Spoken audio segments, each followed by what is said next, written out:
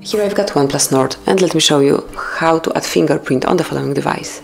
So at first you have to open list of all apps, go to the settings then, and click on security and lock screen.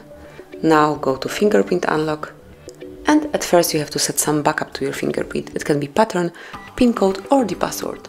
So let me choose pattern, just draw the unlock pattern, tap on next, redraw it just to confirm and click on confirm. And now you can customize your notifications, so you can see all notification content on your lock screen. You can hide sensitive details or you can hide all notifications, but I will just hide sensitive details and then tap on done.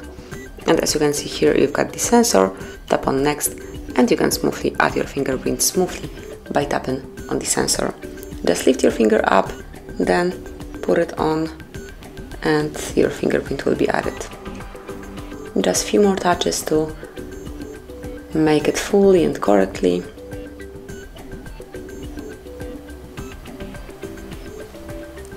Tap on done, and as you can see from now on, you can smoothly unlock your device with this fingerprint only or by using your backup pattern. Whenever you would like to remove your fingerprint, smoothly open the settings, go to fingerprint section, it's right here, draw your backup pattern, pin code or the password, whichever you set, and tap on bin icon right here, select yes, remove, and that's it. So that would be all. Thank you for watching. Please subscribe our channel and leave the thumbs up.